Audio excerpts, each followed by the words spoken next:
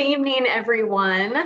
Welcome to our next installment of the Washington Stay Home Society. We're so glad that you're joining us this evening. Tonight, we're going to be presenting In Conversation, Dead Feminists and the Creation of Votes for Women, 100 Years and Counting. So thank you all so much for joining us. As we get started, I want to begin by acknowledging that the Washington State Historical Society is located on the traditional lands of the Puyallup people who have stewarded the land throughout the generations. We pay respect to their elders, both past and present. So you probably have been wondering what we've been up to. And we're so excited to be talking about this upcoming exhibition. It's unfortunate that we can't all be together at the museum to see the exhibition in person, but we're very excited to bring you this special behind the scenes look about the creation of the exhibition and what you'll be seeing when we reopen. So we're glad that you're joining us for the Washington Stay Home Society program. You'll see the link right there for all of our other upcoming programs and events. You can follow us online. And then also please do consider making a donation that helps support all of our programming. You'll see that link right there. You can click on that, become a member, learn a little bit more about donation, learn about Columbia Magazine, and you can make a donation of any amount, big, small, anything in between. And then note that you were really impressed by the program or you want to see more programs like this, and you can do that right there. One program that I want to plug as we get started that we'll have coming up in a virtual format this year is our 15th annual In the Spirit Festival and Virtual Arts Market, featuring all different contemporary Indigenous artists from all over the Pacific Northwest. We'll be having virtual programs from September 10th through October 17th, as well as a arts market. So you can learn a lot more about In the Spirit at www.inthespiritarts.org. But on to our main event. I'm going to invite all of our guests to rejoin me with video so you can see the whole group all at once. Here we all are. Thank you all so much for joining us this evening. So we have kind of a two-part program. Later on, you're going to be hearing from my colleagues at the Washington State Historical Society. So we'll be joined by Mary Michael Stump. Go ahead and give your salute, Mary Michael. Mary Michael is from Texas, and that's the drill team salute, but she is currently our Director of Audience Engagement at the Washington State Historical Society. So that means that she provides oversight and strategy for exhibits, public programs, education, and heritage outreach. So, you know, really a lot of the fun things that we do at the Historical Society and things that kind of like face outward. Before she came to us, she was Director of Exhibitions at the Southwest School of Art in San Antonio, Texas, holding her position of Director of the University Galleries at Texas State University for 17 years. So she knows a little something about designing, jurying, curating, and writing for all of these different independent projects. She also collaborated on a mobile media interpretation application for museums called Musing. So she knows a lot about things like mobile apps, which if you haven't seen ours yet, make sure that you check out our mobile app for the State History Museum. She has also designed and facilitated over 25 evaluation projects focused on visitor experience, exhibitions, and education for a variety of museums. She holds an MA in Museum Studies from Johns Hopkins University in Baltimore, Maryland, and a BFA in Studio Art from Texas State University in San Marcos, Texas. She also studied architectural design at the University of Washington and the College of Built Environments from 1984 to 88. So you'll be hearing from Mary Michael in a little bit. And our other colleague, Gwen Whiting, who you've seen before, using the pronoun she and her. She is our lead curator at the Washington State Historical Society. She has curated a number of exhibitions over the years, even before she was curator, and she was our educator for a long time. So some of the exhibitions that you might recognize that Gwen has curated is Hope in Hard Times, Washington During the Great Depression, Cooper, all about Dan Cooper and his hijacking hijinks. And of course, Unlocking McNeil's Past, The Prison, The Place, The People, which incidentally also won a major award from AASLH, the American Association for State and Local History, for the Leadership History Award. So you'll be hearing from my colleagues here in a little bit. But first, you'll be hearing from the collaborators on the Dead Feminist project. Thank you so much for joining us, Jessica and Chandler. So the Dead Feminist series is a collaboration between Chandler O'Leary and Jessica Spring, and the series features quotes by historical feminists tied in with current political and social issues. Each limited edition broadside, and we'll talk more about what broadsides are in a little bit, is letterpress printed from hand-drawn lettering and illustrations. A portion of the proceeds of each piece is donated to a cause that aligns with the issue highlighted by the individual artwork. Jessica and Chandler have released 30 broadsides since the series began in 2008. Their book, Dead Feminists, Historic Heroines in Living Color, was published by Sasquatch Books in 2016 and won a Pacific Northwest History Book Award. So we're so thrilled to be joined by these two amazing feminists in their own right and these artists. So thank you so much. And please take it away. Tell us what there is to know about Dead Feminists. Thank you, Molly. I'm going to pass it over to Jessica because she is the boss for the moment here. Thanks so much for joining us. I also wanted to thank Len and Molly, Mary Michael, and Gwen, as well as exhibit designer Eric Zimmerman and registrar Mackenzie Hotz for the opportunity to collaborate on this project, which we'll get into later. But right now, I was going to give you some background on the Dead Feminist project, as Molly mentioned. So there's two of us that collaborate. Chandler is an illustrator, super talented illustrator. She has been working on the Drawn the Road blog, which highlights her travels around the country. Not really happening right now, but it has been. And in 2019, she published The Best Coast, this beautiful illustrated travel guide that was also published by Sasquatch. And she's currently working on another travel guide about Pacific Northwest Islands that'll be out in 2023. And then I am a letterpress printer. We're coming to you from my shop tonight in Tacoma. And I'll give you a quick definition of letterpress printing. I'm a book artist, letterpress printer, and it is printing from a raised surface. So this photo shows an example of some really, really, really big wood type that I printed. And the other items that you can print from that are type high include linoleum, include metal type. So it's essentially taking a raised surface, inking it, and rolling it through the press bed to print onto paper. And that's historic letterpress printing. This is my shop here in Tacoma, as I mentioned, and you can see a lot of the presses here, all different kinds of presses, and the equipment is hundreds of years old. So it's a real joy to be able to keep it vital and working.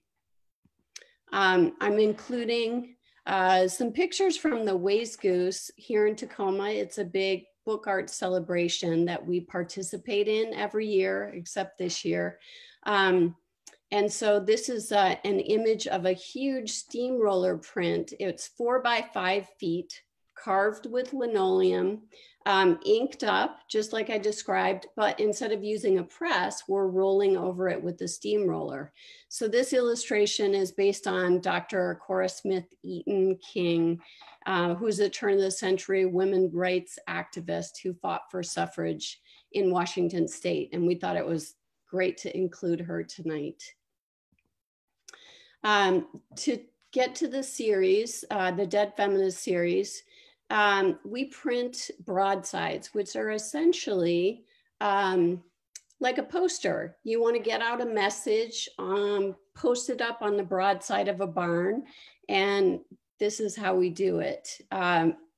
Chandler is an illustrator, as I mentioned, and I met her when she moved to Tacoma, and I had just been very excited about everything going on with the election, and really, really hoping Obama would get elected, to be honest.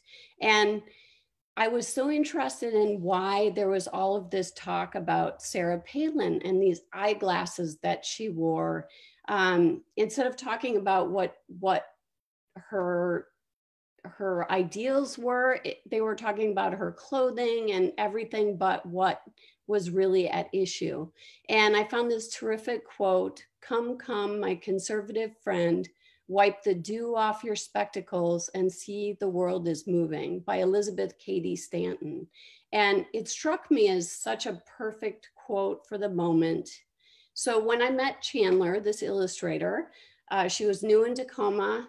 I was a printer, not an illustrator. Asked her, would you maybe draw me a pair of glasses, Sarah Palin's glasses? And so Chandler came back to me. She had drawn not just the glasses, but every word on this broadside. And I was amazed. And we got to work printing. And that is really how the series started. We nicknamed it the Dead Feminists series for years. We didn't really say that publicly. And she convinced me that we really should call it that. And so we came up with these kind of rules of engagement. It had to be a quote from a dead woman. It had to be something that was inclusive and positive, not just negative about men.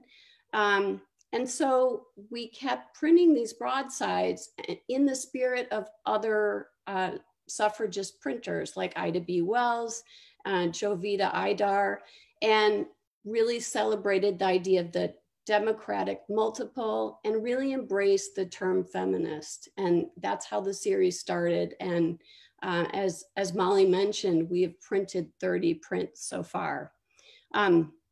The next slide is a quick little movie that will give you an idea of the process, and hopefully you'll understand a little more about how these prints are made.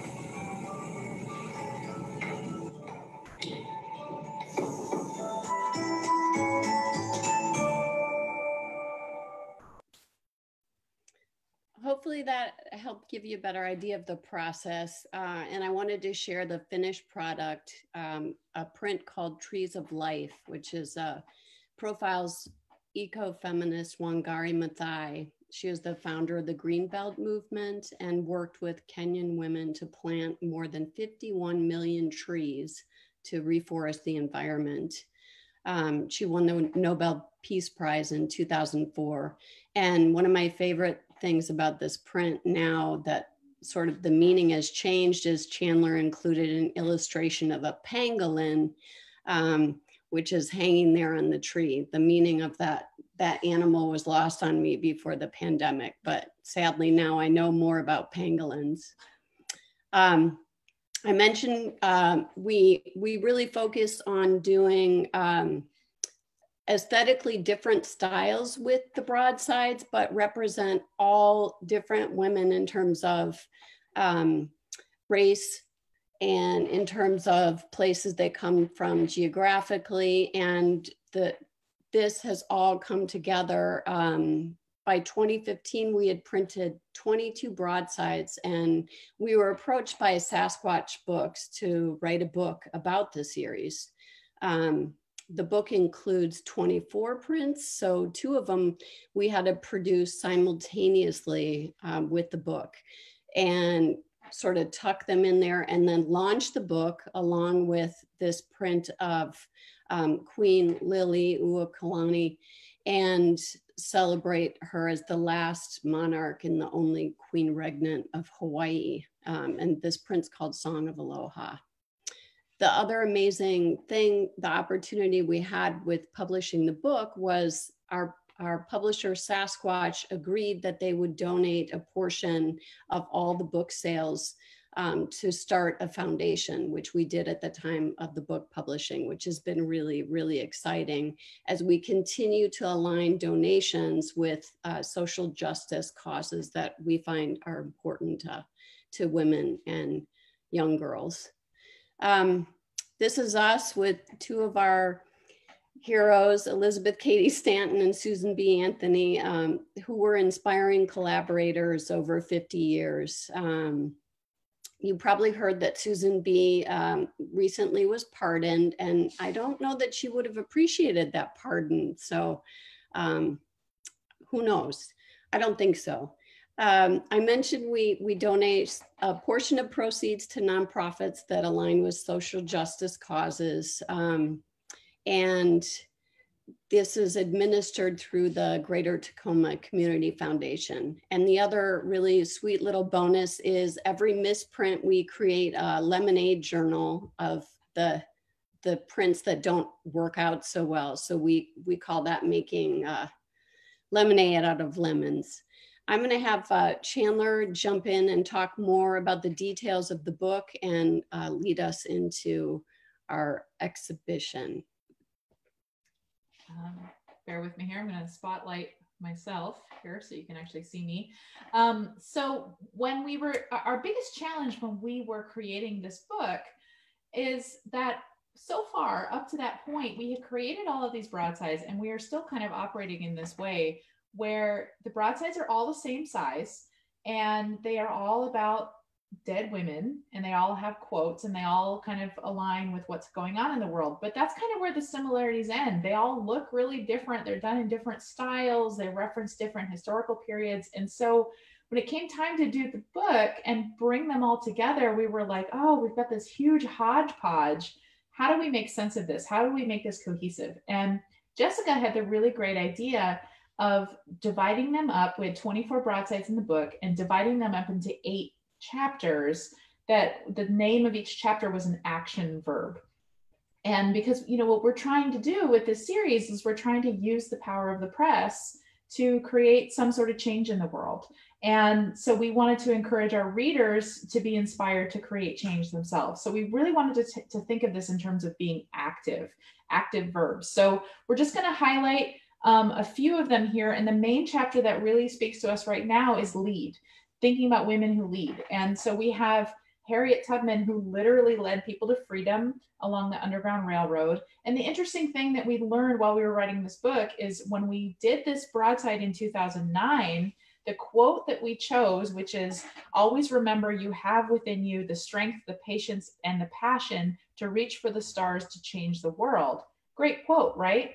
Well, nobody knew this in 2009, but it came out a few years later that that quote is fake.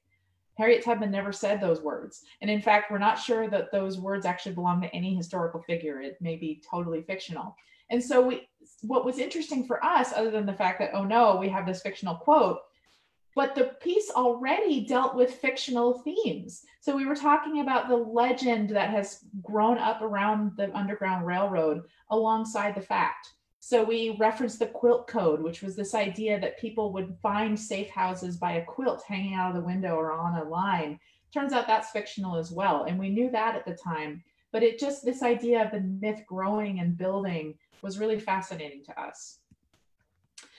This is one that was really close to our hearts. These are the Washington State suffragists. Women in Washington State got the vote 10 years before women did nationally with the 19th Amendment. And the women of Washington State came from all different political backgrounds. They came from different geographical backgrounds, and they fought a lot. I would love to have been there for their meetings. They came together to publish a cookbook in 1909 for the Alaska Yukon Pacific Exposition in Seattle, which was like a World's Fair. And basically they knew that they had to get men to vote for them to gain the vote. So they thought, well, the best way to a man's heart or vote was through his stomach. So they wrote this cookbook. It is filled with voter propaganda. And the quote we chose is from the introduction is, "Are not our desserts and salads things of beauty and the joy of the moment?" But my other favorite quote from the book is, "Give us the vote and we will cook together for a wide outlook," which I think is great. And finally, we have Shirley Chisholm, who has been in the news again lately because she was the first African-American woman who made it onto a major party ticket in 1972 when she ran for president. Now, of course, she didn't win the nomination. She gave all of her delegates to George McGovern, who then lost in a landslide to Richard Nixon.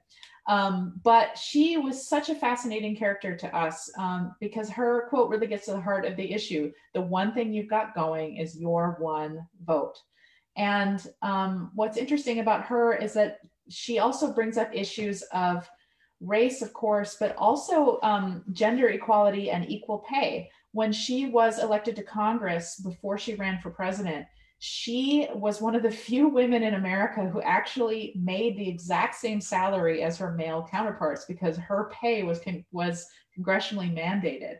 And her fellow colleagues, her white male colleagues in Congress hated that. They hated the fact that she made the same amount that they did. And we love that tidbit.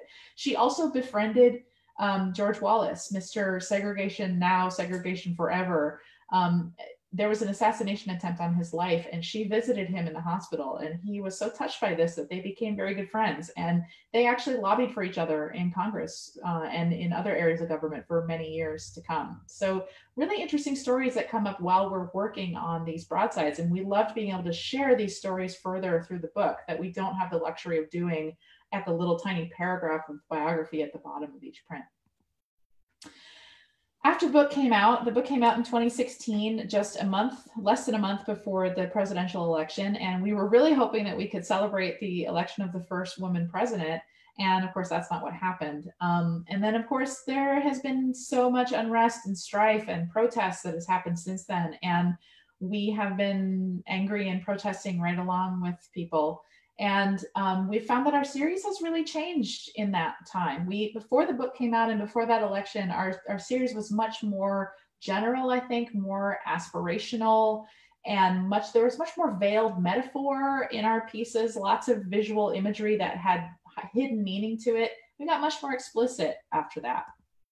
And the first one that came out after that election was our print called Save Our Ship, or SOS. And we really felt like we were in a dark place after that election. We were so angry and disappointed and dismayed, and we weren't alone. There were a lot of people, especially women, who felt that way. And so we printed this print on black paper because we felt like we were in the dark and we wanted to feature points of light.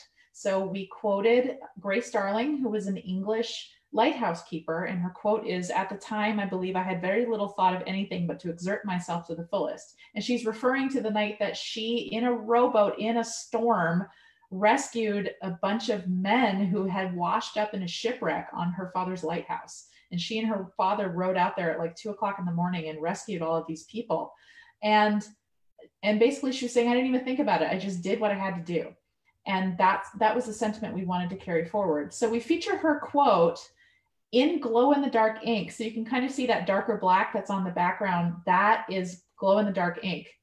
And the ring of little circles that goes around that lighthouse, those are other women lighthouse keepers from around the English speaking world at the time. So we thought of ourselves as being in this network of women around the world who can count on each other as points of light in the world to get ourselves through whatever this time is, however long it lasts.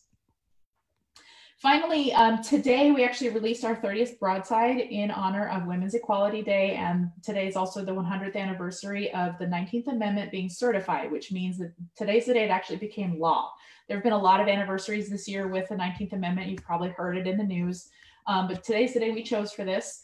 And when we started our series with Elizabeth Cady Stanton, we knew there were problematic things about her, namely that she was a white lady, but also the fellow members of the movement, the suffragists, they deliberately excluded their Black colleagues. And they even resorted to racist rhetoric when they were lobbying to get women the vote. And that was a major problem, and it was never solved. And so when the 19th Amendment became legal, it technically gave the vote to all women in America. However, there were so many other local laws on the books, loopholes in the law, that it effectively disenfranchised many women, especially Black women, Indigenous women, other women of color, for decades to come. And a lot of this was fixed and solved by the passage of the Voting Rights Act in 1965. However, that law is still the law of the land now, but there are still loopholes. There are still provisions that have been struck down by the Supreme Court. So there are still people around the country, women and men, who face obstacles to voting even today. So that's what we wanted to focus on for this print. So we focused on a Black suffragist, Ida B. Wells. And Ida B. Wells also is referred to as a mother of intersectionalism. And intersectionalism is a term coined in 1989 by Professor Kimberly Crenshaw. And what that means is the intersection of different things. So women who are Black may face racism and sexism. Issues may be complex, so there may be issues of class or race or geography or religion involved. And so all of these things come together to make complex issues, and that's intersectionalism. So for our piece, the quote is very simple: the way to right wrongs is to turn the light of truth upon them. But the tricky bit is that we printed this in such a way that two colors overlap, red and blue, to make suffrage purple. Purple was the traditional color of the suffragist movement, but we didn't actually print the color purple. We only printed red and blue, and the text is only readable through the intersection of those two colors. So that's our big clever thing for this print. So here we are today. We are 100 years later after the passage of the 19th Amendment, and we are still fighting many of the same things that Ida B. Wells was fighting back in her day, that the white suffragists were fighting in their day. We're still fighting voter suppression. We're still fighting for people's voices to be heard. And especially Black women are still putting their literal bodies on the line in the face of violence, in the face of discrimination. And so we're trying to remember this moment and trying to remind ourselves to be as inclusive as we can and to fight for those of us who don't necessarily have the same privileges that we do. And this brings us to when the staff at the Washington State History Museum approached us about helping them develop the Votes for Women 100 Years and Counting exhibition. They knew about the series, and we had long chats with Gwen and Mary Michael about how what we did might dovetail in with what they were looking for the exhibition. And the biggest thing, and I'm sure that we're going to talk about this later, but we didn't want to view the suffrage movement as something that was dead and in the past. We wanted to talk about how democracy is very much alive and is very much needs to still be fought for, because it's still, people are nibbling away at it and taking huge bites out of it and trying to change things even as we speak. And so we wanted to not only teach our visitors about the suffrage movement and how women gained the vote, but we wanted to talk about everything that happened since then. And we wanted to give an idea of this through playing a game. And Mary Michael's going to share a lot more about that in a little bit. So I'm not going to kind of steal her thunder here. But part of our job as artists in developing this show was developing a cohesive look for the whole exhibition. And we wanted to be inspired by the sorts of things that inspire us in our series, which is historical imagery, historical lettering and typography.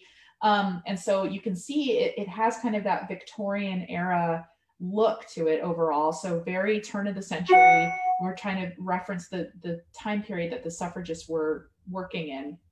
But also, we wanted to give a nod to our background as letterpress printers. And Jessica in particular, she has this incredible collection of metal cuts and ornaments, which were they're kind of like the early equivalent to clip art.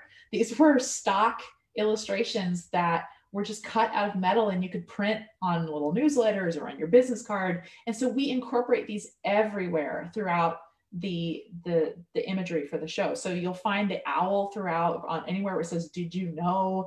We also have this woman holding a scale, a balance, and we have nicknamed her Lady Justice. So anytime in the exhibition you see that the Supreme Court weighs in on an issue, or something has to get decided, or something we think of an outcome as being fair or unfair, you see Lady Justice appear. And so we're going to turn this over to the folks at the Washington State History Museum. But if you want to learn more about our series, we have, and I know Len is going to put some things into the chat here for you for live links, but we're at deadfeminists.com. You can find us on Instagram as well at Dead Feminists. And if you'd like to learn more about our fund, you can find that as well. So we want to raise a toast to Alice Paul, one of the suffragists. She sewed the suffrage flag, 1 star for every state that ratified the 19th Amendment. And when it was all done, when 36 states ratified, she unfurled that baby from the balcony. So raising a toast to everybody today. I'm going to unspotlight myself here.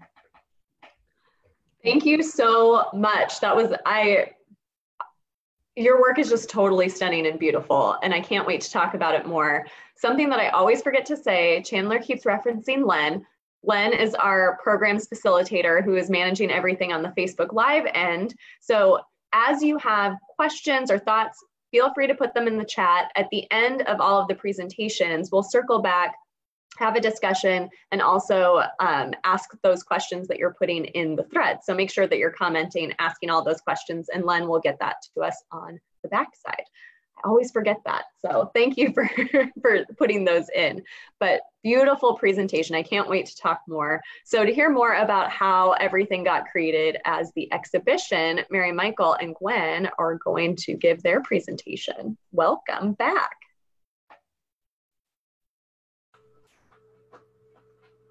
Thank you. Thank you, Molly. And let's see, Gwen, are you ready? You ready to do this? I'm ready. Okay. Chandler and Jessica, thank you so much. I mean, you have just shown everybody watching why it is that we had to have you working on this project. Chandler and Jessica worked for us in another project called 1,000 Words Worth.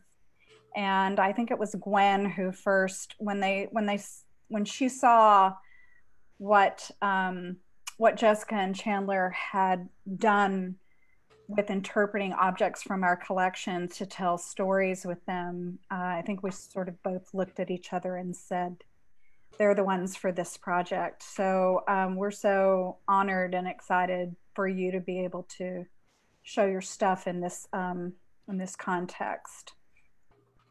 Let's see. Okay. So Gwen, you want to talk about what we did a decade ago? Sure. So as some of you who followed the museum for a while might remember, 10 years ago, It was the centennial of the day when, or the time when Washington women gained suffrage. For the final time, Washington women won and lost the vote several times prior to finally gaining it in 1910. Well, before that time, there had been about a 14-year gap during which no states had passed women's suffrage. And once Washington passed it, it opened the way for the rest of the states to kind of gradually begin passing it all the way up until 1920 when it was ratified nationally. So when we did the suffrage centennial, there were a number of products that came out of that. We did a massive exhibition, we did curriculum, we did a huge amount of programming, and there was an accompanying book from WSU Press.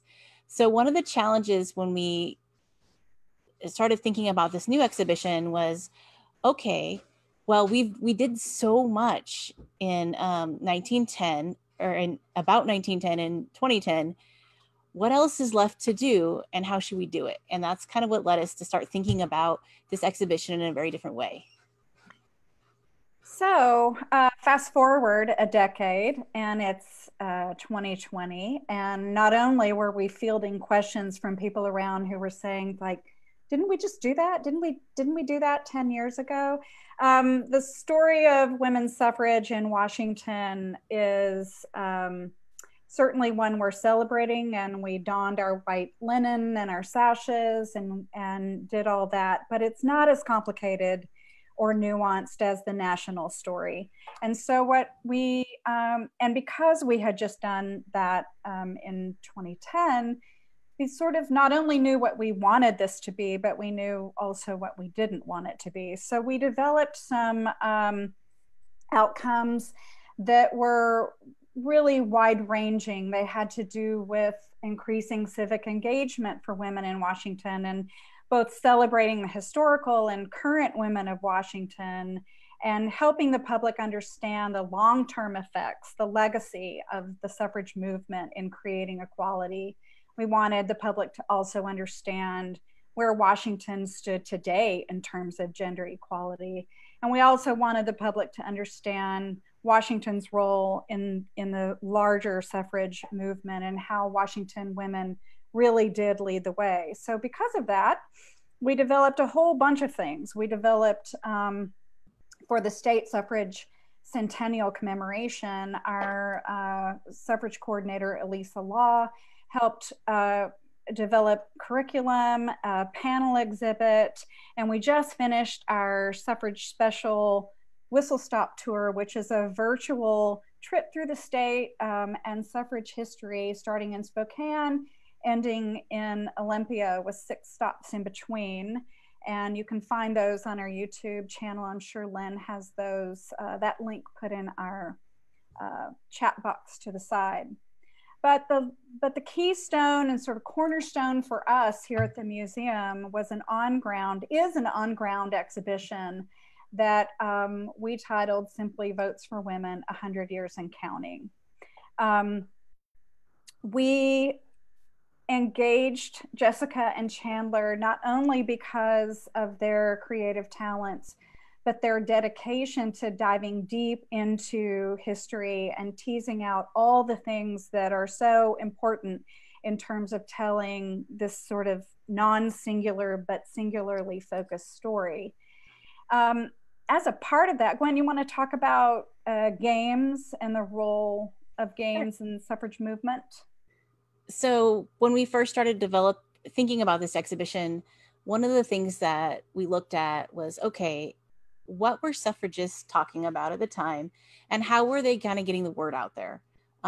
We have several cookbooks, as was mentioned earlier. But women were using like a whole number of strategies for informing people.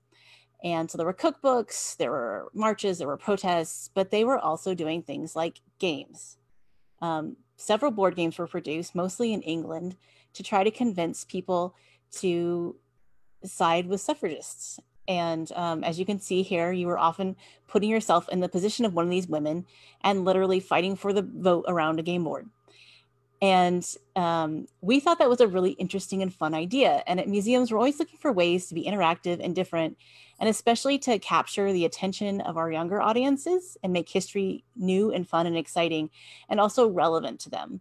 Because, you know, we see a lot of students, and when you're a middle school student, you're not necessarily thinking these things that women did 100 years ago really matter to you today. And so we wanted a way to kind of capture that imagination and to take people through history, not just the early part of the suffrage movement, but also kind of use the game to draw it forward into today and things that we're talking and thinking about right now. So it brings us literally to today, Women's Equality Day. The exhibition was supposed to open on April the 9th, and it was supposed to run through August 30th. We were going to really ramp up to the celebration of women's suffrage in the United States, teasing out all the legacies of that and the history of voting rights in the United States.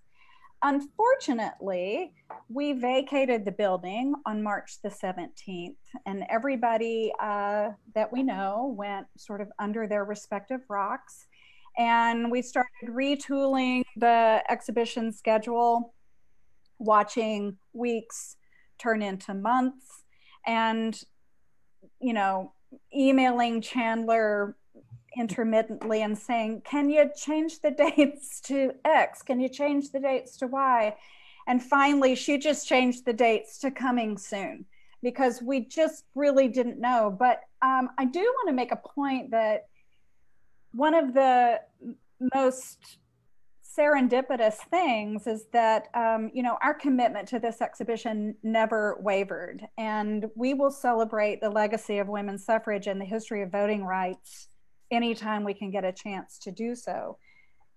That said, today being sort of the kickoff date for this, having just gotten word that museums can open in phase 2, and we're making plans to do so at the museum, it's really kind of exciting that fate moved this exhibition into the fall, and it will be up through this historic election, and we're going to have it up actually through January the 31st, so that we can see it as history's playing out in real time.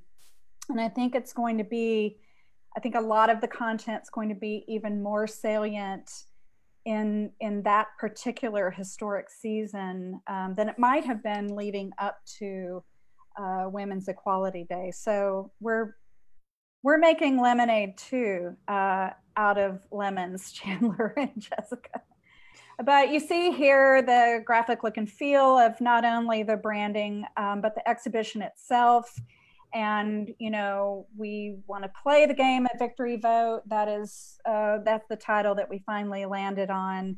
But I think you're going to see these colors, these graphics go throughout the exhibition as it unfolds. So, Chandler, did you ever think that your when we met with Chandler and Jessica in the very studio that they're broadcasting from tonight, and we started talking about how to make this complex and nuanced history into a game. Gwen, you want to say a little bit about your memory of that day? Well, I say there was a lot of laughter. It was just such a big history. And so as you can kind of see here, we started brainstorming on paper, because I'd say all of us to some extent are visual thinkers. I like words too, but it does help to have things drawn out. And so we were trying to think of, you know, what will this space actually look like? How on earth are we going to ask people to kind of play a game in a gallery when they're not used to that? What are game pieces going to look like? How will we organize this? You know, where will we put objects? There were a lot of big questions. And as we kind of walk through this, you'll see all of the various things that we did to try to outline that before we actually started building. Exactly. And how do we get all this dense amount of information and all the layers of things that create lenses for each other into one space? It is 100 years of history, which is a lot. It is, because really, we talk a little bit about Seneca Falls leading up to 1920. We give a primer, is what we call it, a primary, in the section before you learn how to play the game. But really, the game takes off after the 19th Amendment is certified, and what that means for those people who could vote, and as Chandler mentioned, all the other people that got left behind, women in particular. So the structure of the exhibition that you see here, you walk into a section that we're calling the primary, which actually introduces you. It's kind of a leveling small gallery that gets you up to speed, all things 19th Amendment. Then we go into a section that's an introduction. It's a kind of, you practice playing the game. And then you go into the larger gallery space that shows that's actually the game itself, divided into 6 voting sections. And then with a timeline that goes around the perimeter of the space that really anchors the stories that Jessica and Chandler have started teasing out in the content of each section. And then at the very end, when you're finished playing the game, you go to what they call the exit poll, where you get a chance to give feedback about what you learned or some synthesizing information. And you also come across these phenomenal women in what we are calling the wall of women. And Chandler and Jessica are doing their sort of brilliant moves on in terms of the graphic look and feel of that. So Eric Zimmerman, as Jessica mentioned, our exhibitions designer, has given us some 3D modeling here. And what you see here is the game space. Each of the 6 sections are represented by a separate color. And I wonder, I want to talk later with Chandler and Jessica about how they made those decisions, where those colors came from, what they were thinking, and how they use them really as a component in the game itself. But I remember talking about the names of these sections: Franchise Forest, Gerrymandering Lane, Majority Mountain, Ratification Acres, Civil Rights Corner, and Women's Club Woods. And I think that if I recall correctly, and you all jump in, we thought about, they wanted to reference games like Candyland or Chutes and Ladders or something where, there's a generous use of alliteration and some attempts at framing each section in a way that is still sort of fun and playful, even though the content is pretty dense. And Chandler and Jessica, you guys jump in any time you're ready. We were blown away when Chandler first sent us the graphics, because as you can see, these refer to the printing pieces that are in Jessica's collection, but they you'll choose an icon when you first start the game that will be either the shoe, the telephone, the chair, the needle and thread, the globe, or the quill and inkwell. And she actually gave us a choice of a whole lot more, but these are the ones that we narrowed it down. And depending on, you'll play as the shoe or the globe or whatever all the way through the game. And that will determine your sequence, your path, that from what section to what section do you go to. And then these little icons that you see here on the right are things that appear over and over again, not only in the exhibition panels in each section, but also in the timeline itself to help cross-reference. So how lucky we are to have these beautiful, beautiful graphics. Gwen, you want to talk about the day that we played? We played and failed.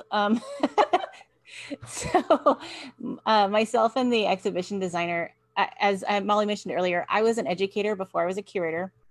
And so because of that, when I work on exhibits, and also because I have a lot of children, I think about how are families and kids going to move through this space, and then how is the general public going to move through this space, and how are people who, you know history going to move through this space.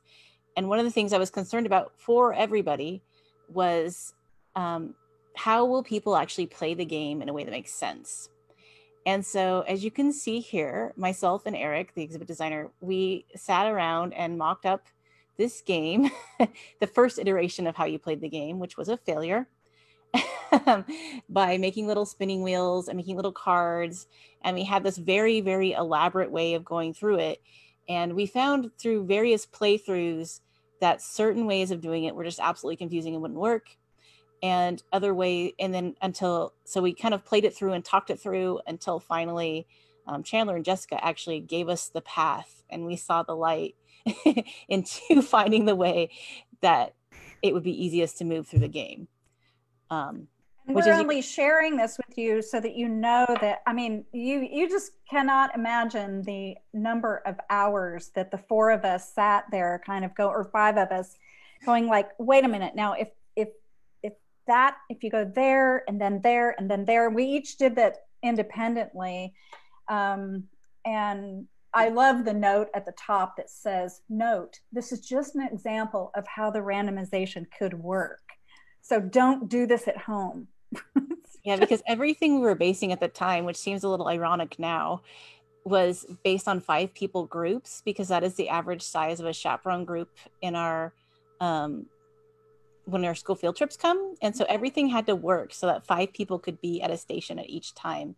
That's the other thing that's so ironic. We've established, we worked so hard to come up with a way to make this content so interactive and so but we have a plan, as they say. So this is the floor plan of the space itself. You'll enter into the primary section, which, like I said, will give you kind of it'll get you up to speed about all things women's suffrage in the United States, and starting at Seneca Falls. Do you, Chandler and Jessica, do either of you want to talk about the things that you'll find in the primary? It's so funny because that was actually what we were trying to flesh out when the world shut down. And so that is probably the most nebulous part of the show still. But one of the things we really wanted to do was Jessica got a hold of this incredible book called Sisters in Spirit.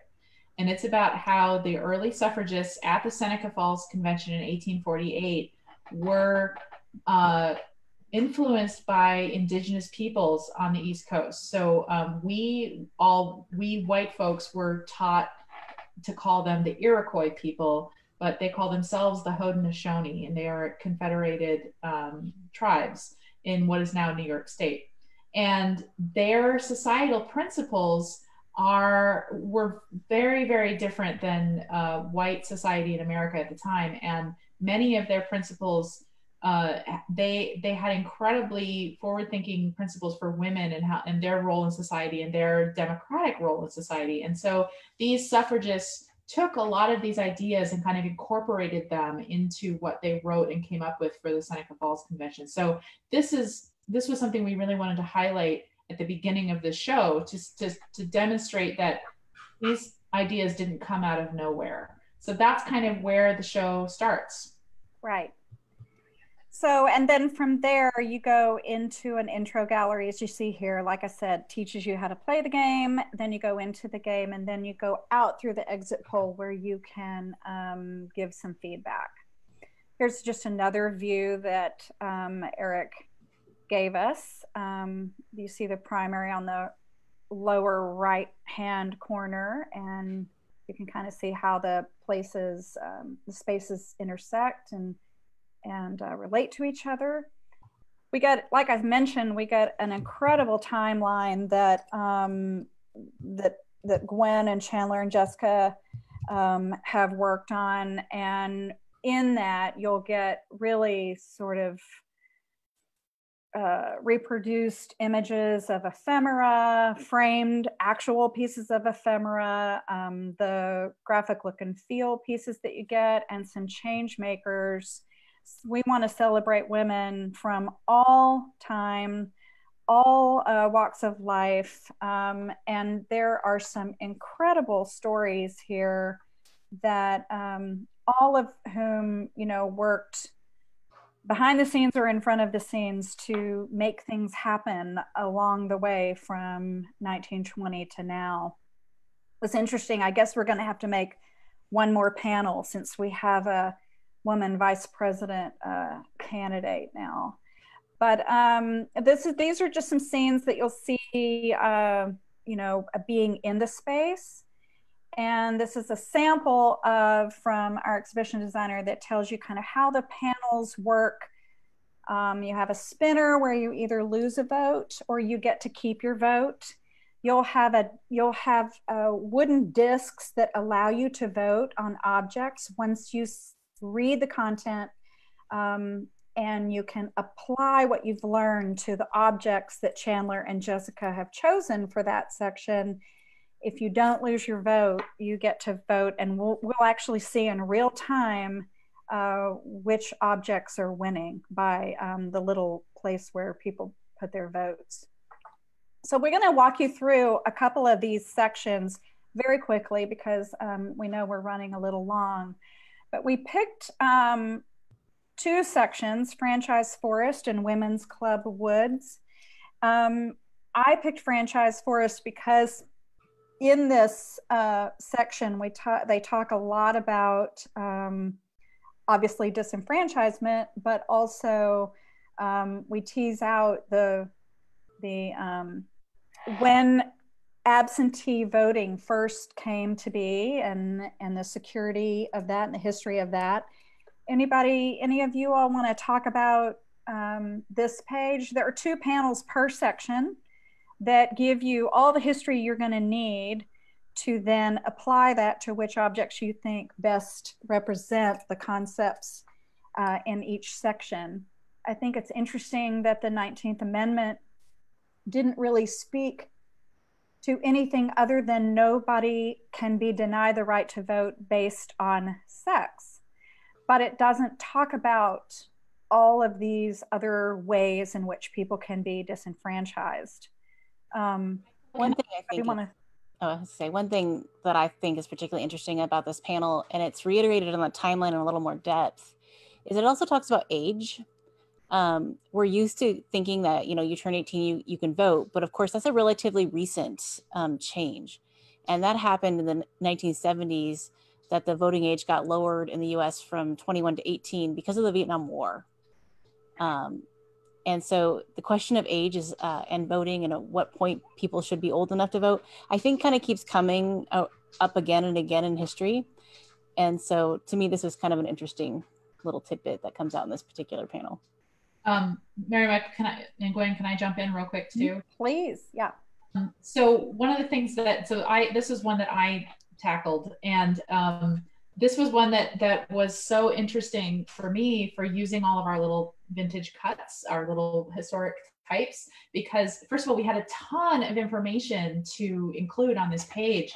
But that was a huge challenge, but also it was really great to get, it was interesting to get really nitty gritty with all of the metaphor behind all of these imageries. And so having like felony status, we have the lock there, and the disability, we have assistive aids like glasses. But I need to give a shout out. I'm just dying to get nerdy about this. When we came down to poor ballot design, there's a whole history about ballot design that we really couldn't get into with this, but I had to put a bug on there. And so I was nerding out with Jessica about that. And she's like, you are just such a nerd. But you'll see there's little Easter eggs like that throughout the exhibition, that we really get metaphoric with a lot of the things. And as we'll talk about in a bit about the objects are really metaphorical as well. Mm-hmm. Here's the ballot.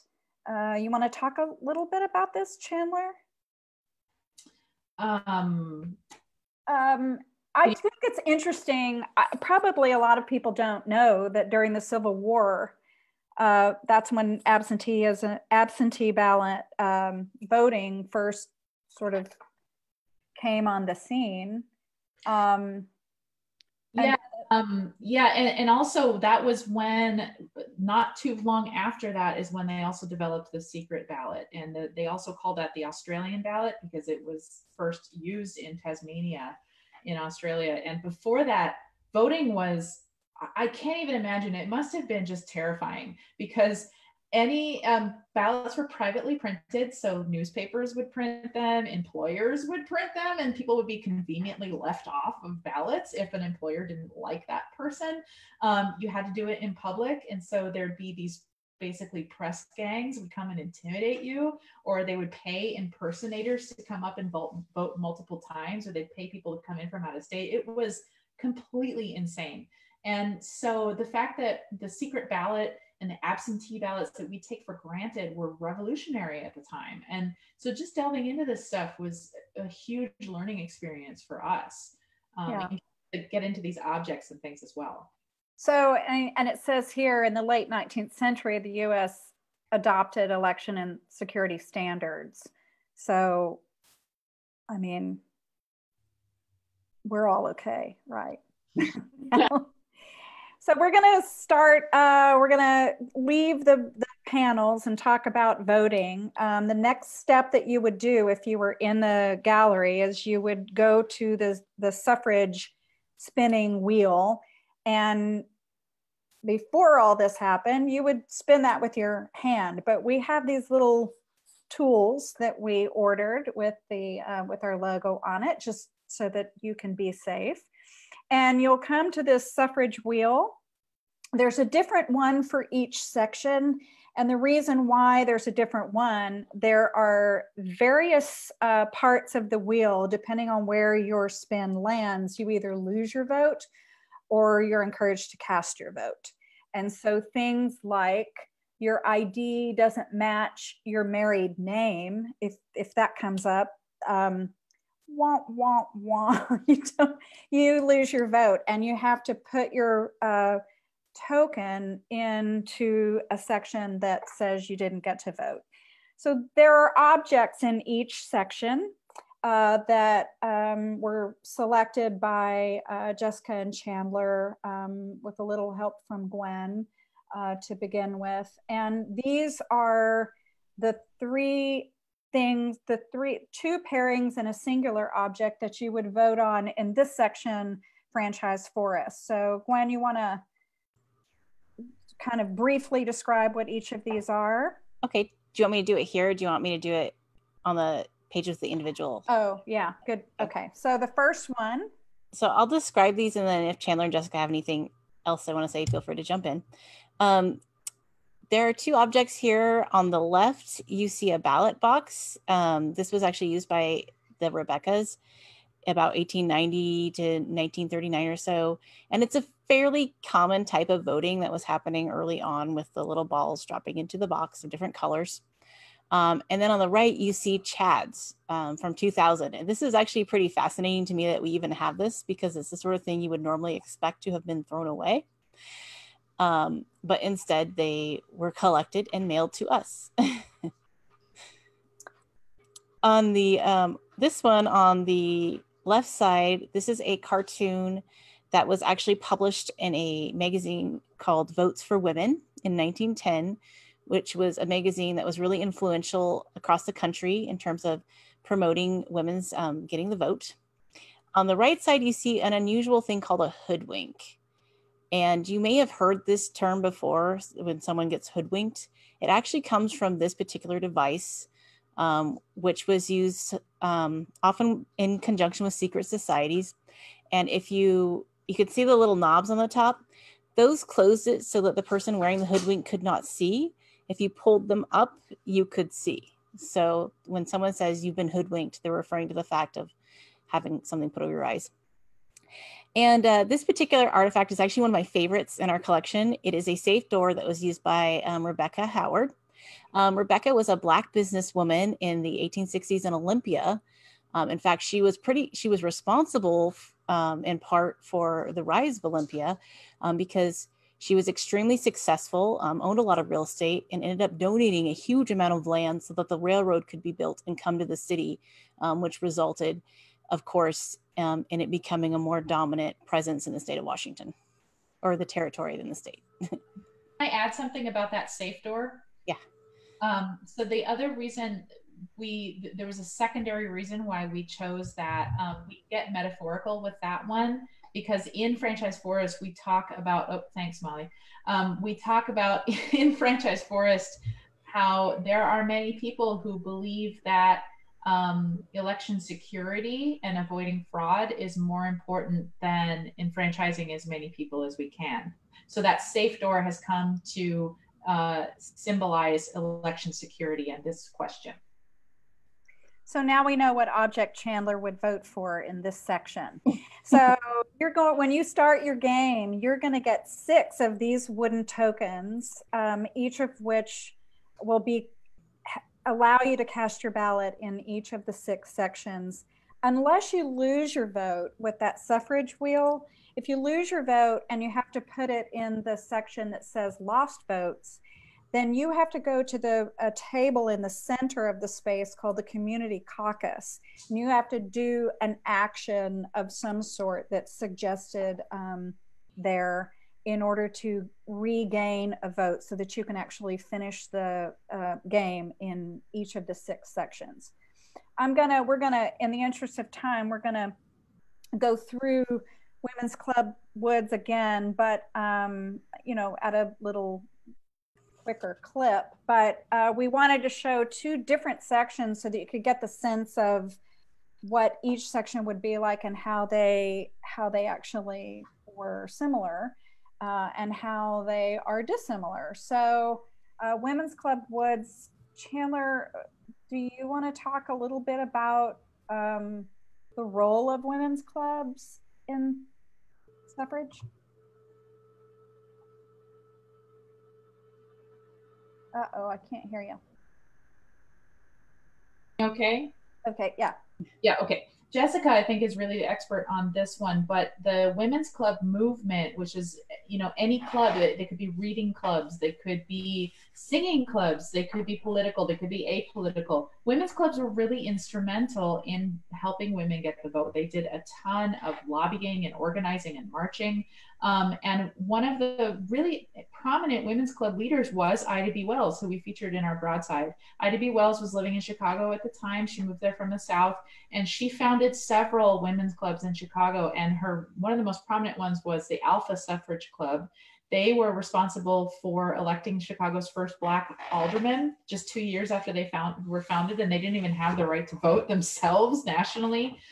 They also the members of the Alpha Suffrage Club went to the 1913 National March on Washington for women's suffrage. And Ida B. Wells refused to march in the back of the parade when she was asked to by the white suffragists. So she just waited in the crowd until the Chicago delegation went by, and she just jumped in there, and they marched with the white suffragists, as they should have been able to do. So it was these women's clubs who were really instrumental in bringing a lot of these things together. So we really wanted to highlight that as one of the stations, because there's a ton of history here and a ton of local history as well. Like Narcissa Whitman, who was on the other side of the Cascades, she was a major women's club proponent and leader. Also, it was women's clubs among the mountaineers. There were a lot of women mountaineers. They were the ones who climbed Mount Rainier with Cora Smith Eaton King, and they planted a Votes for Women flag at the summit. That flag is still there in the crater of Mount Rainier over 100 years later. It's buried under snow and ice, but it is there. So yeah, just tons of info that we can really dig into here. Great. So so this is an example of the spinning wheel. It's not necessarily the one you would find in Women's Club Woods, but it is, you can see it closer. Then you can see, oh, if it landed on, you celebrated Women's Equality Day on August 26th, which all of you are, you would get to cast your vote. But unfortunately, it's July 1969 and you're 18 years old, but you must be 21 years old to vote, you would lose your vote if the spinning wheel ended up on that one for you. So here are the objects. Let's take a look, and Gwen can sort of walk us through again. We have 3 different options for your vote. We have the first one. So the first set of options, and anyone can feel free to jump in on this, but we have a miniature flat iron, which is very tiny, that was made around 1860. Tools like this, or I should say toys that became tools like this, were actually really common and still are for children, but in this era they were more directed towards girls exclusively. On the right you see a needlework kit, which is produced sometime in the mid-century. So you can kind of make a guess based on the fact this is a mending kit and produced between 1950 1960s or so, at who this particular promotion would have been directed at. This piece on the left, you see a cordial glass, and this kind of references one of the ideas in women's club woods, which is that women were really, one of the causes that women really campaigned for was temperance, or the prohibition or moderation of alcohol. And so this references that. On the right, there is a medallion that was probably owned by suffragist Emma Page, who was an Olympia suffragist. She was also blind, and she did a lot of work around causes like temperance, animal welfare, and of course, advocating to win the vote. She, as I understand it, she made those medallions as rewards for oratorical performance. So they would have contests, and then the winner would get a medallion from her. Do we get one tonight? I can't make medallions, I'm sorry. I'll have my 6-year-old make one for you. Tokens, we can use those. So this is a rhododendron stamp. And many of you may know that this is the state flower. What you might not know is that women were allowed to vote for the state flower between rhododendron and clover. It became quite a controversy. There were actually some really bitter battles about which flower was better to represent Washington State. But in the end, Team Rhody won. And that's symbolically important because it was really the first chance Washington women got to vote. And also only women got to vote on that. Men were actually not invited to vote on that one. So, sorry. Wow. So at this point, you would take another one of your wooden tokens and you would put it in the box that corresponds with the objects on view that you think best represent the content that you have read and consumed. And then, like I said, you can see in real time what objects are winning. One of the things that you need to do in the community caucus, if you were to lose your vote, is to go and campaign for an object that you really want to win for somebody else in the room. So we anticipate really some stiff races in each of these 6 sections. The last piece, after you finish with going through all 6 sections, the last part of the exhibition and the game that you'll go to is the exit poll. And the exit poll is something that we have talked a lot about. We want people to be able to give feedback, like I said, and kind of talk about with each other and leave the residue of what they've learned in the space itself through some other feedback cues. And many, many thanks to Ben Helly at the State Archives, who we're crossing every finger that we have that we can get a vintage actual voting machine that he found. And so that, because people in Washington State, they, I mean, if you've, we vote by mail. And so a voting machine, a voting booth is kind of a exotic thing to us now. So we're excited about that. Anybody want to talk about the Wall of Women? Yeah, I can do that. So this is another thing that we are still working on. Since we were in the thick of it when the world went kablooey. And so what a byproduct of putting together all of these separate parts of the exhibition and the timeline and everything is there were so many women's stories that we couldn't tell because there just isn't space. We would need the entire state full of space to be able to start telling the story. So we wanted to be able to honor all the other women who have run for office, or the women who have helped people get the vote, women who were journalists, women who were teachers, club leaders. And so to make a joke about binders full of women, we were all laughing about that. And we thought, no, wait a minute, what if we actually had kind of a collage of these women, and we don't necessarily have the space to tell their stories in the space, but we can link people in the wider world to the internet, to apps, so we can write more about these women. And so we wanted to have as diverse a group as we could. We wanted to have women across the political spectrum, Democratic, Republican, Independent. We wanted to have women of color. We wanted to have women who are still alive and still serving in office or on a judicial bench somewhere. We wanted to have we wanted to have trans women. We wanted to have disabled women. We wanted to have a really broad spectrum to try to paint a picture of all of the different voices and points of view that have come together and are still working to bring women everywhere an equal chance at democracy. Mm-hmm. We also intend to figure out, we're not exactly sure how that's going to happen yet, but for visitors to share their own women, whether it's from their family or people we haven't represented in the Wall of Women, and bring their own stories to share.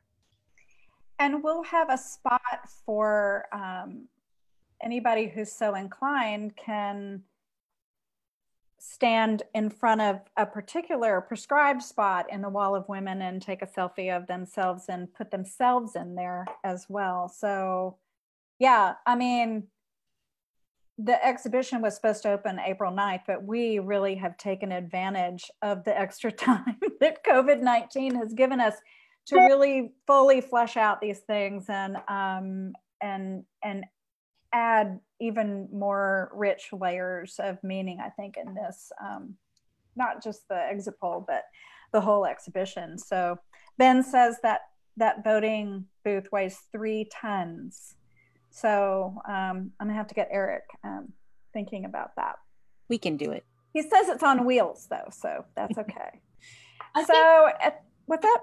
Real quick, I think the other thing is that we've taken advantage of this time to keep adding things because things are still happening that are really important to this story. I mean, all of a sudden we have a woman vice presidential candidate on a major party ticket, and could potentially be the first woman vice president. She could also be the first Black woman vice president, the first South Asian woman vice president. So these are all really important components of the story, and they're still happening. So we're going to just keep going as long as we can.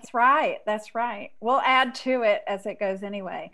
At the end of the game, your payoff is that you get a sticker that says "I voted," a special one designed by Chandler and Jessica when you sort of turn in your voting key. And that's, I have to say, so I'm a transplant from Texas, and I will say the one thing I miss, I love mail-in voting, but the one thing I miss about voting at the polls is that you get that little sticker and you wear it with pride all day and you put it on your social media. And so that strip that comes at the top of the ballot, it's just not quite the same, kind of anticlimactic. So we wanted to give you all a sticker that says "I voted."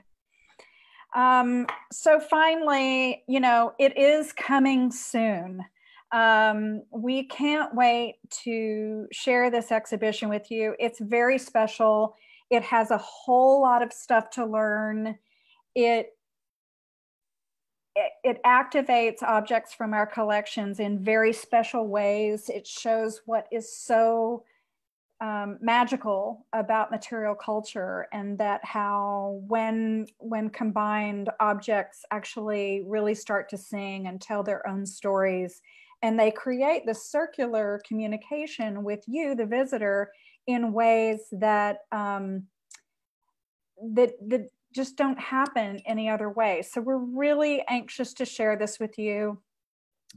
Stay tuned and check our website for the opening dates and the dates that the museum will be open. You can trust that we're working tirelessly behind the scenes to get all that stuff ready to go and ready to be seen.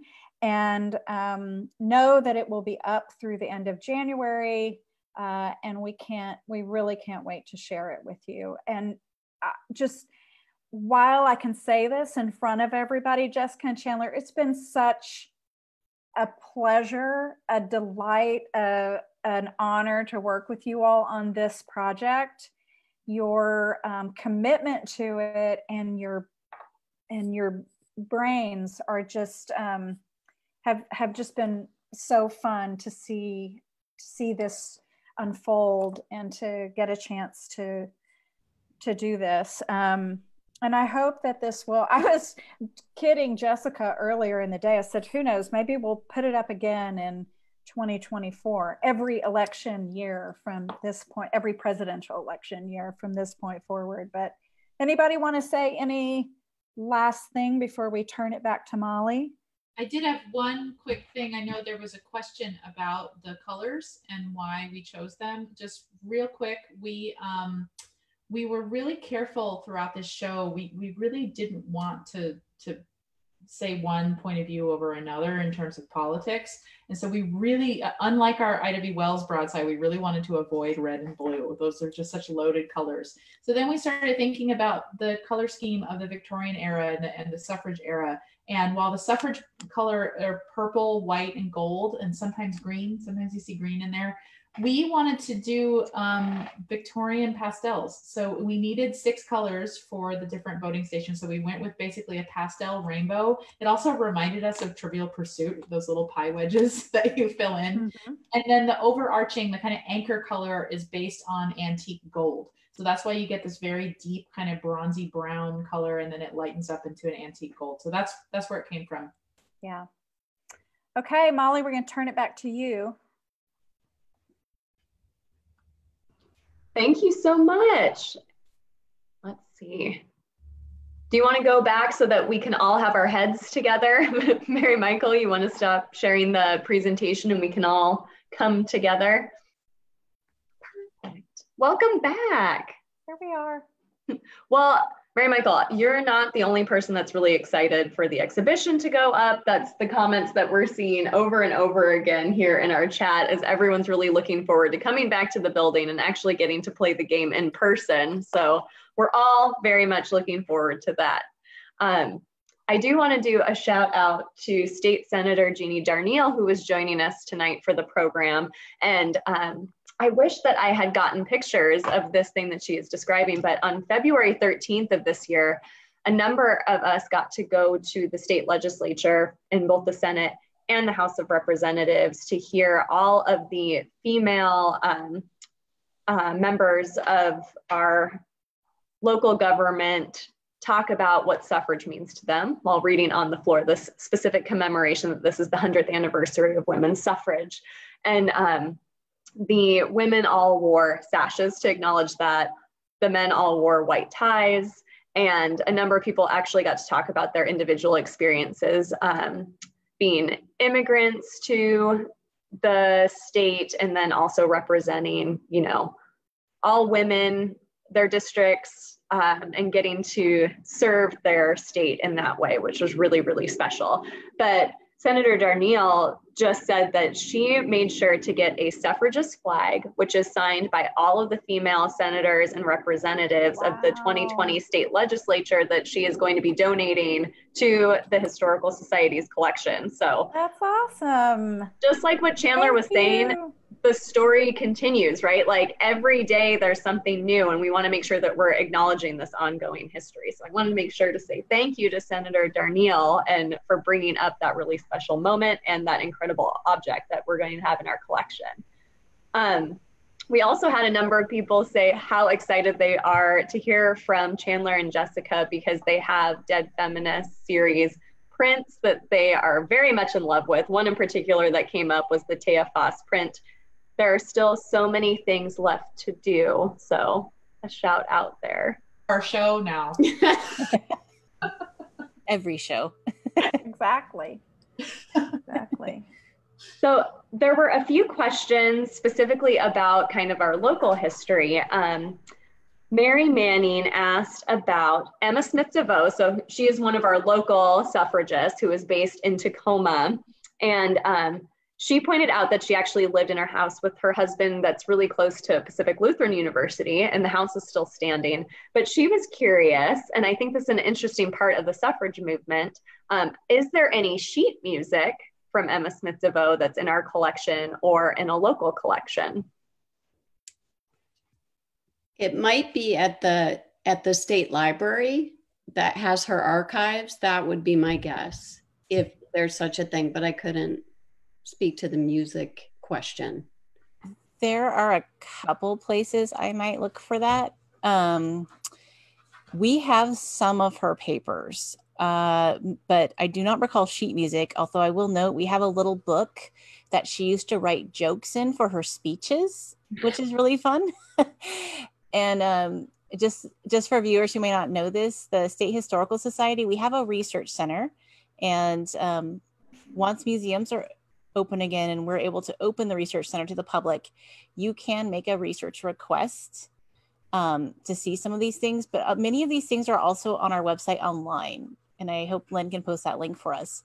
So if you want to find out a little more, go to our website.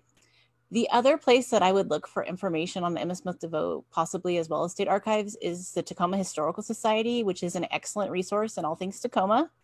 And they also have a fantastic website and a really great staff there. And the Northwest Room at the library. And the Northwest Room, yes. Good catch. At Tacoma Public Library. At Tacoma Public Library, yeah, sorry. Mm-hmm. Yes, and Jessica mentioned the Washington State Library. They actually have the entire papers collection of the Washington State suffragists. So I don't know about sheet music, but they have they have kind of everything. They have like every thank you note anybody ever sent after a luncheon. They have everything, and we poured through all of it when we were researching our broadside about them. So they would be a great resource. Also, they're down in Tumwater. And I think Sean Langsbury is still the contact. I don't know there. So, but yeah, they're super helpful. Like every library, every museum, so great.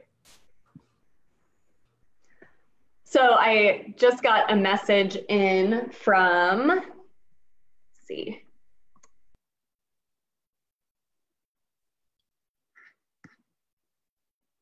I just got a message in from Ben Halley, who is with Washington State Archives, and he suggested that you check primarily Washington on the library website. So that's a great place to look. Also, Gwen, you talking about that joke notebook makes me think of Marvelous Mrs. Maisel. I don't know if anyone watches that show, but just like keeping those notes down and making sure to pull those out, you know, whenever they're useful. Are those jokes any good? Have you seen any of those jokes? They're kind of like dad jokes, except, you know, from 1910. I guess it'd be mom jokes. So many great jokes to be had. I'm really interested to see more of that notebook. It's like a different type of lemonade journal than what you all were talking about earlier. It's like, I wonder if there's a lot of lemons in there. I'm so curious. I didn't know that Emma Smith DeVoe was known for her joke telling, so I'm intrigued. She was not. Ouch. Oh my goodness. There's always something to aspire to, I think I can say. What a lovely thought that is. There's always something to work towards, especially, I mean, that seems to be the theme in terms of women's suffrage, right? Like we can always be doing better. We can always be improving. So I appreciate that. someone was incensed. Rhododendron versus clover. Say more about this. Like, what? How is the clover making its way in here? What's happening? I know. I have to tell you, I'm Team Clover. If I could have voted at that time, I would have voted for clover. Not that I have anything against rhododendrons, but I like a good clover. Clover out of my yard. I pulled it all. So no. Team Rhodey. Sorry, I'm Team Clover. I mean, I suspect it was an agricultural thing. I cannot remember though, and I apologize for that. Oh yeah. Yeah. It's a very interesting factoid, and also like leaving the men out of that one is also fascinating. I wonder if that would have turned the tide toward Clover. Who's to say at this point? Well, it's easier to mow a rhododendron. Those rhododendrons. Also, the voting machine, it's so interesting because I've never actually voted in person. Being from Washington State, we've always done the mail-in vote, so I've always missed out on the stickers, which is a very sad thing. But Ben also— We're here for you. We're here for you. I'm so excited. Yes, I can wear it proudly. Ben Helly, again with State Archives, did mention that the voting machine that they have, that they're getting ready to bring over to our collection whenever we're back in person doing that again, he says weighs something like 3 tons, which I think is a bit of an exaggeration, but it is quite heavy. Imagine just like all of the logistics of having to be setting up all of those voting stations, and how lucky we are to get to live in a state where we just get to do the mail-in voting. So we appreciate that. And I will admit to saying that out loud and in public so that we actually, nobody can, we get the thing for the exhibit. Let's get that thing. Sorry, Ben. Mary Michael can vouch for the fact that I was ridiculously excited about that. Although it does seem to be my life goal to bring heavy things into exhibitions, for which I apologize. And don't negate the 3 tons, because I remember that gate from McNeil Island exhibition that, you know, they said it was only 1 ton, but it actually weighed more than that. Yeah, when you're talking about tonnage for exhibitions, I think you really have to step back and take stock about which of those objects is important, but those sound like important ones. You know, Jessica's an expert in heavy equipment. I mean, she's got all these presses and all them all out here from Chicago. So she knows. Ask her, you can get that in there. Pallet jack, baby. Hey, it's all about weight distribution. Weight distribution. Mm-hmm. Thank God for that. We can get the experts in for the next time. So we're hiring you, Jessica. So you were bringing up all sorts of different suffragists, Ida B. Wells, and Ida B. Wells being primarily in Chicago. What is the balance between the stories of our local women and suffragists versus our national suffragists in the exhibition? I think that was a big, that was actually something that it really helped to have Gwen and Mary Michael kind of guiding the ship there, because we had all these different elements that we were trying to bring together, and Mary Michael was so great at bringing the focus back. Like, how does this voting rights thing deal with suffrage? How does it deal with women?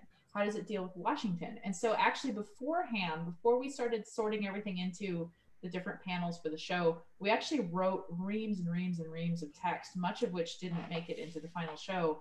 But we took it point by point, every topic we were talking about, every station in the game, we had all of these different topics, and then we'd say, how does this relate to women? How does this relate to Washington State? And sometimes the answer was really easy, and sometimes it was hard, and we had to go back and do more research. So it didn't all make it into the show, but we really tried to have at least touch points throughout the show where we can give people anchors and say, okay, so here's what was happening nationally.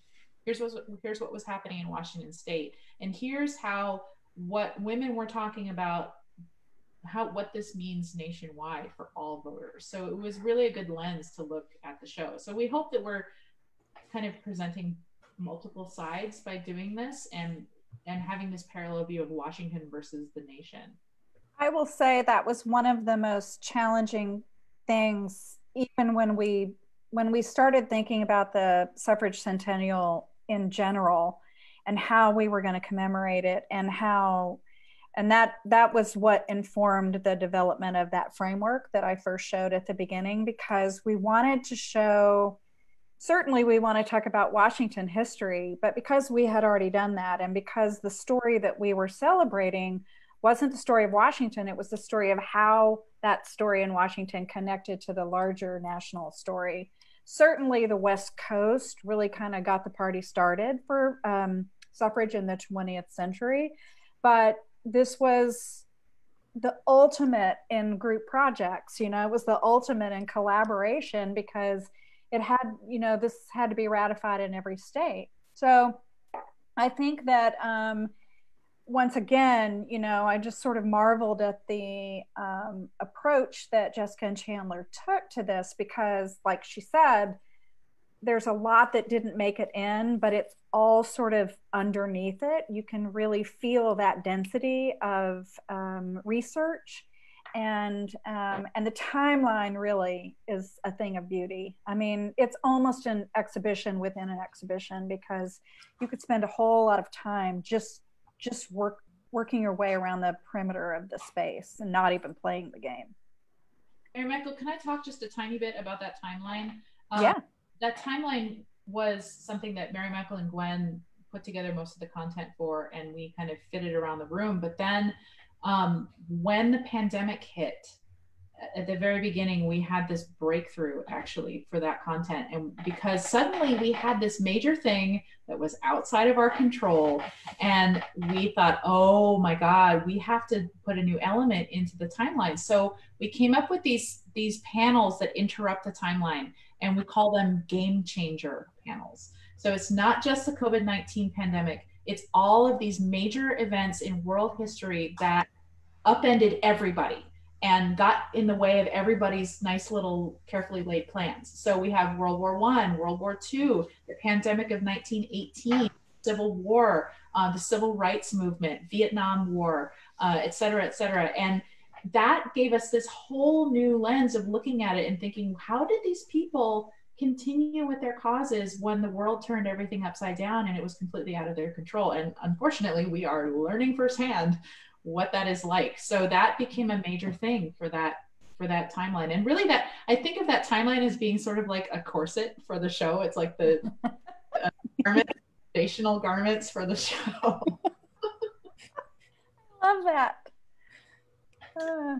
I would add too that in doing the research, some really interesting specific Washington state things came to light that I confess I didn't know about, like the idea of faithless electors, and that we had 4 in Washington state. And so learning about that and profiling Levi Guerra as one of them was really cool, to be able to include her story as a really young voter. I think she was 17 or no, she was 18, yeah. Just 18. Yeah. So some of that stuff just comes by, it feels like kismet, but I think it's sometimes just the magic of research, and then these ideas unearth, and it feels right and connects those dots. Mm-hmm. Research is magical. It's funny because, like, working at the Historical Society, we so often go down, Gwen and I joke, rabbit holes. That's what we call her office, because so often it's like doing these deep dives, but like you're saying, that kismet seems to happen. And then, you can draw the connector between all of these different moments in history. And to Chandler's point, you really, when you're thinking about women's suffrage, you tend to look through that one lens, but really there's so many outside influences and twists and turns and changes that the story wouldn't be what it is without knowing like the broader picture. So it's great that that is there. Yeah, absolutely. A thing that came out while we were working on this was the 1619 project, which was a supplemental insert to the New York Times that was kind of spearheaded by Nicole Hannah-Jones, who actually won a Pulitzer for that work.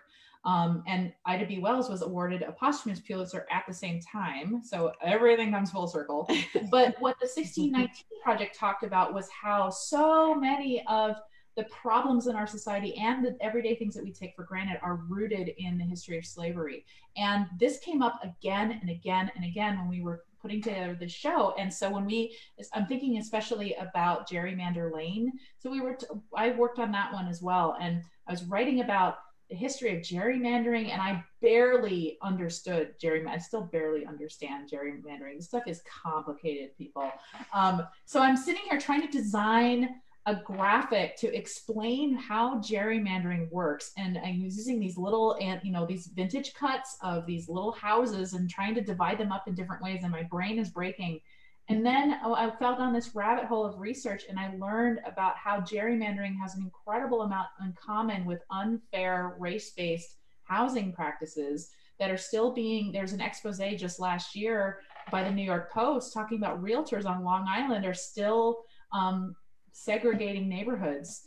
And these things are all connected. And we kept finding this again and again and again, which only underscored Mary Michael's goal of talking about having 1920 being the beginning of the story, not the end of the story. And that is so fascinating to me. And the graphic that you came up with, by the way, perfect. It works perfectly. I can't wait for everybody to see it. How's that for a teaser? Yeah. Well, there's all of these like very complicated, complex issues. You're talking about intersectionality and how that impacts the story. I wonder, like, what do you hope people walk away with? Like, how do you want them to feel? What do you want them to know? What are they taking away once they've played this game? I hope they feel determined to vote and to help other people vote. That's my big wish coming out of this. And if they can understand gerrymandering slightly better, I'll be happy too. Yeah, I would exactly what Chandler says. And I think one of the concerns about voting is just this hopelessness that it's not effective. It doesn't work.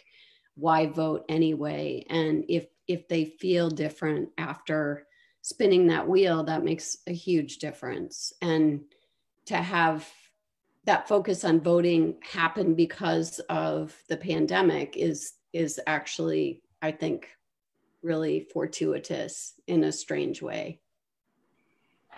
I think one of the things that I love the most about the structure of the game that we finally landed on, this had multiple iterations. We started off thinking about a timeline that you would vote along the way, a timeline of history, but we knew we weren't going to be able to tease out the complicated layers and nuances of these stories, and so we abandoned that early on. We also wanted people who were not 18, or we didn't want to tie it to actual voting, because we wanted every age, every person who came through the exhibition to have agency, to be able to see the fruits of their labor right away. And so that's how we came up with the structure of like having these objects that are some metaphorical, some actually not, really pretty direct. But for me, at the History Museum, I always say that I know an exhibition is successful if somebody leaves going, I had not thought of it that way, whatever it is, or I didn't know that, you know. And so if they say one of those two things or both, then I feel like they'll be motivated to do, you know, to vote and to know that they have that that power that Ida B. Wells talks about, that John Lewis talks about, that we all know that voting is the one thing that we can do to actually affect change in our world locally, and it telescopes forward. So I also love the idea that we talk about things, not just presidential elections, but other elections too. One of the things I guess I hope for out of this exhibition, and to be honest, I kind of hope for it out of every exhibition, is that people who come to it will find some sense of historical empathy. And, you know, it doesn't necessarily have to be throughout the entire exhibition, but they'll find that moment where they really feel like the exhibit spoke to them. whether it's someone that inspires them, someone who looks like them, someone who speaks in a voice similar to one that they love. And having that personal connection will kind of help both, remembering what they saw, but I think it also helps you learn to value your own voice and to carry that voice forward. So I would be remiss if I didn't say that this goes back to our mission here at the Historical Society to really explore how history does connect us all. And I think that is, I think that's what you'll find here. All the content in this exhibition are things that we all have in common, and that do connect us. There is a thread there. Literally a needle and thread. Oh yeah. That's what I am. I'm that. Like I'm just looking forward to getting those thank you notes from our 4th grade visitors saying like, thank you, I now understand gerrymandering and I've told everyone at home exactly how all of this works and how we don't want to participate in that anymore. Of 4th graders who are going to hear a lot about gerrymandering. Well, we can't wait for that and for all of us to be able to actually be in the building and play the game ourselves. Are there any final thoughts before we conclude for this evening? Thank you for the opportunity. We have been challenged and amazed at the resources. And I didn't get to mention just picking the objects. Like, you don't have just one ballot box. There was like 20 to choose from.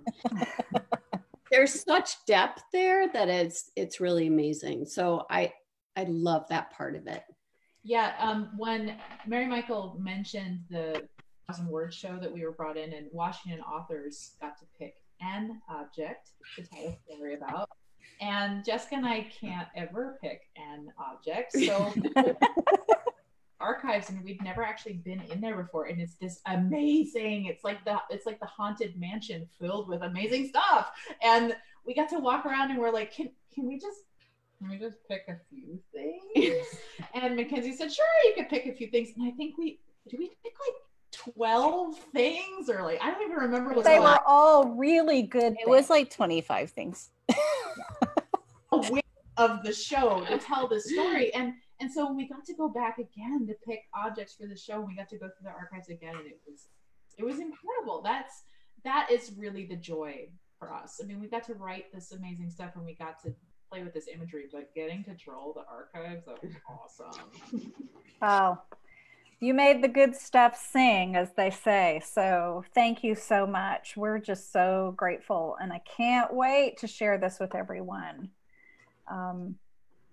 Really.